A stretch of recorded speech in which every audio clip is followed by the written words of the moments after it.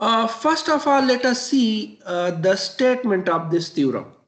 So I would like to write its statement. Let f of z be an analytic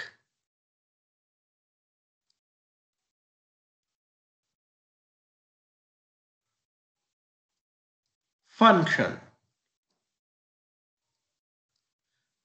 on and inside of a simple closed curve C. Then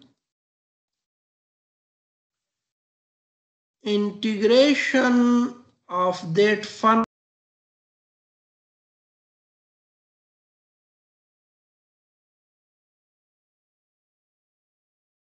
is equal to 0. This is the statement of Cauchy integral theorem. So if you look at the statement, there are two things which I would like to highlight. The first thing is the analytic function. And the second thing is the simple closed curve. So this theorem says that if you are given a function and someone say to integrate that function along the curve, so what do you need for the Cauchy integral theorem? If the given curve is a simple closed curve, that is the first thing which you need. That in the question, the curve must be a simple closed curve. The second thing you need is the function, which must be analytic. By analytic function, we mean a differentiable function. If the function is differentiable, that is called an analytic function. So if these two things are satisfied, then we don't need to use the method of our previous classes to integrate that function. We can just write that the integration of that function along that simple closed curve is equal to 0. Now, practically, to solve the problems, what we have to do, I will write 2 points, so you have to remember these 2 points.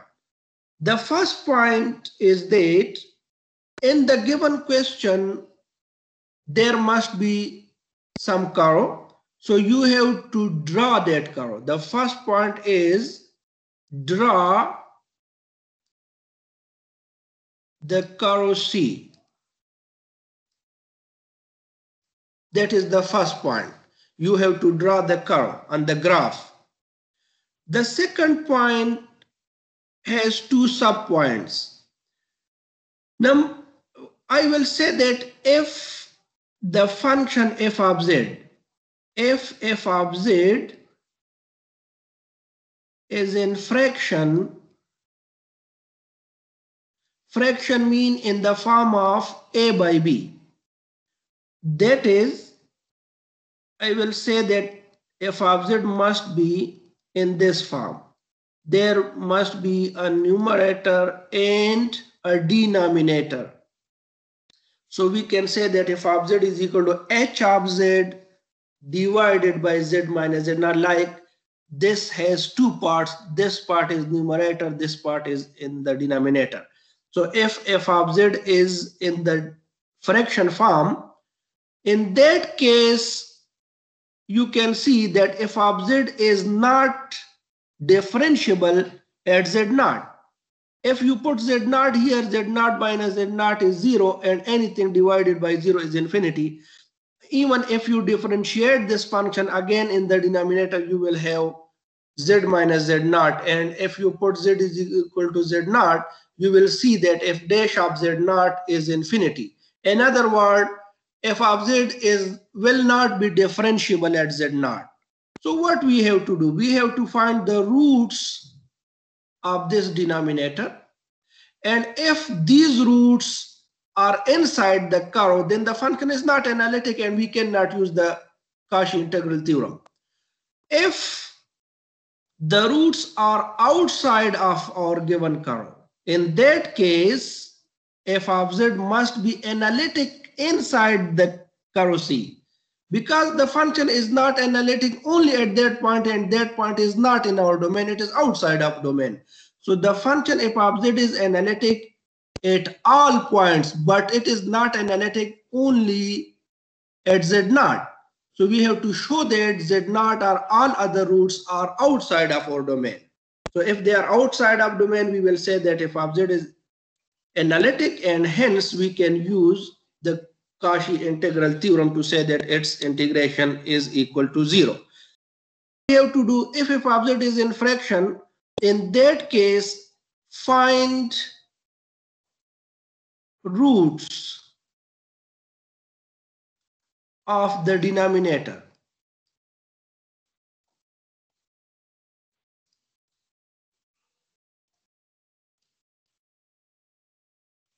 And show that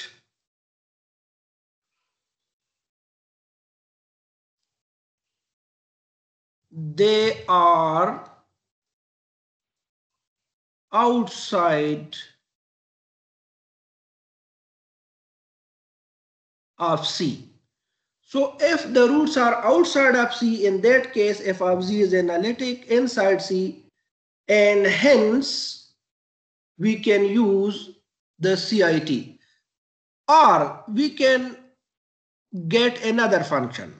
The other function is if f of z is not in fraction, it is not in the form of a by b. In that case, what we have to do? Then show that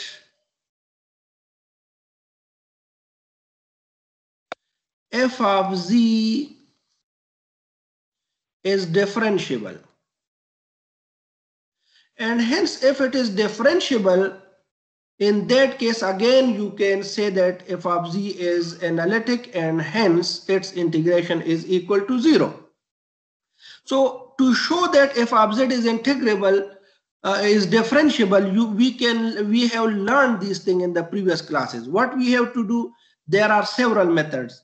The first method, you can convert f of z in the form of u plus iota v. F of z is equal to u plus iota v, and then you can use the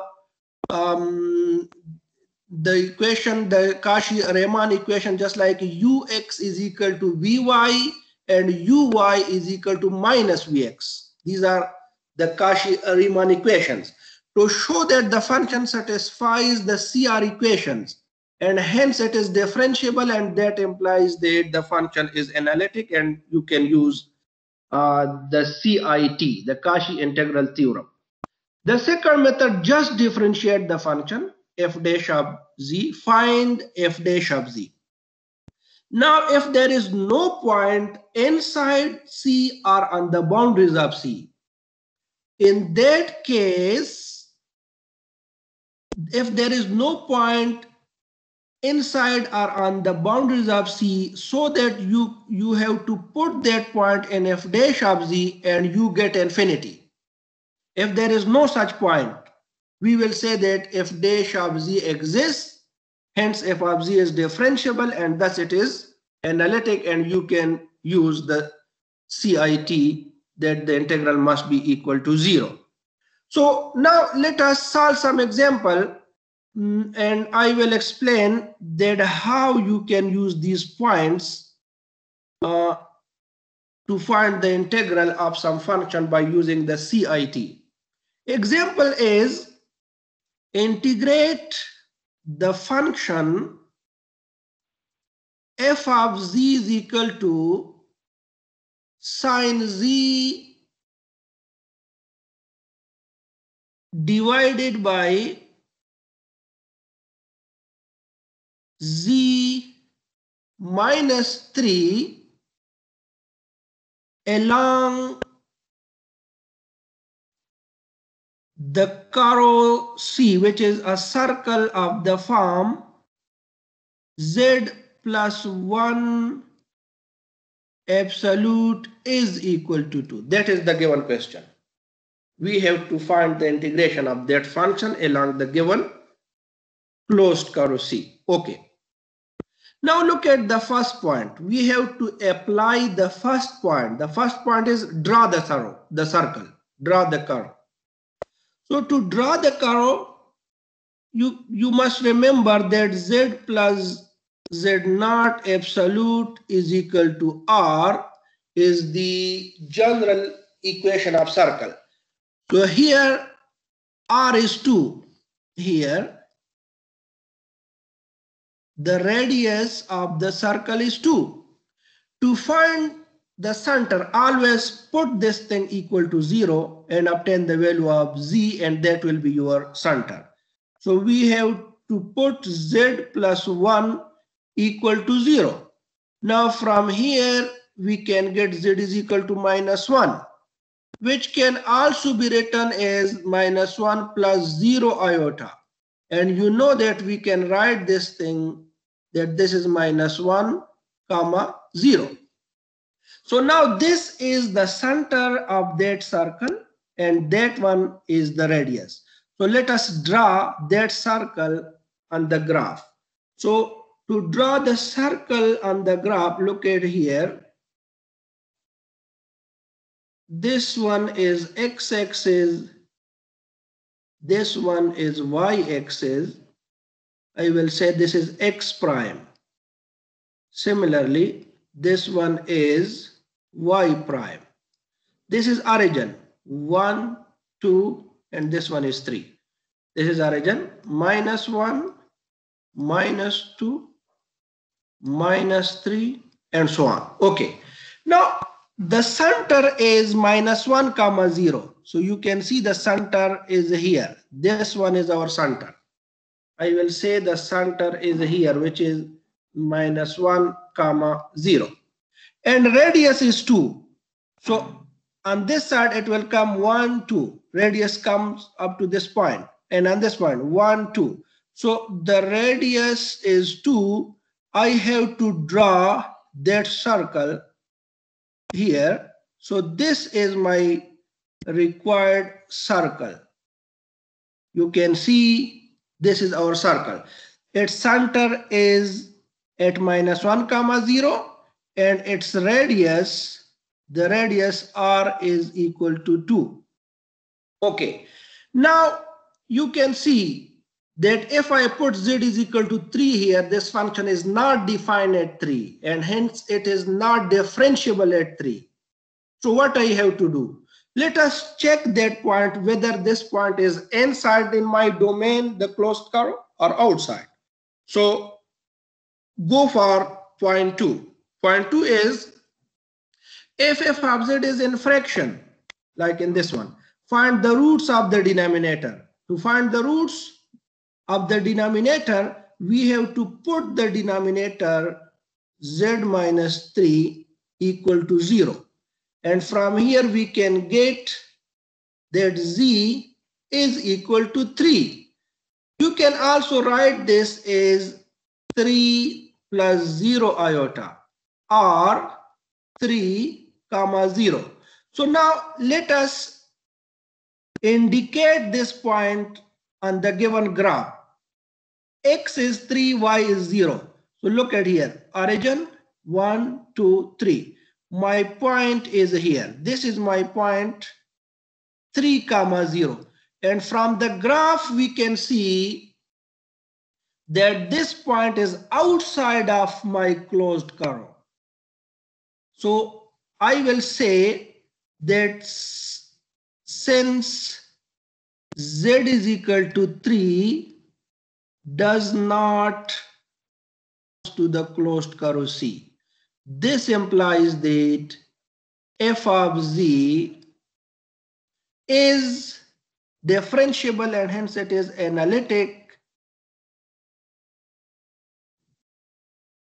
analytic for all points z belongs to that circle. and therefore by the CIT integration along the closed curve C of the function sine z over z minus 3 is equal to 0, and that is the required solution of that problem. Now look at another example. The other example is, again I will say integrate the function f of z is equal to sine z along the closed curve C, which is given by z plus 1 equal to 2. So you can see I have a function which is not in fraction. And I take the same circle like in this example.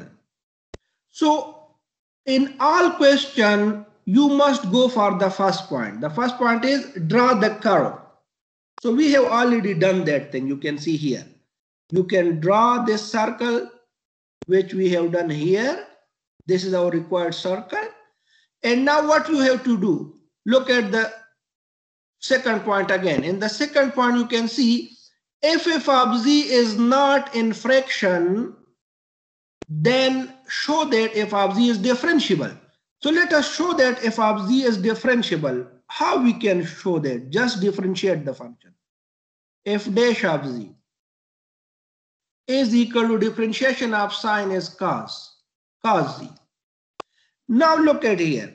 Now if I put 0 in this function, cos 0 is 1. If I put any point which is on the boundaries of this circle or which is from inside of this circle, if I put any point here, f dash of that point is not equal to infinity or minus infinity, because we know that the range of cos is minus 1 and 1. So I will say that f dash of z exists. This implies f dash of z exists for all points z belongs to my given closed curve C. And this implies that f of z is differentiable and hence it is analytic.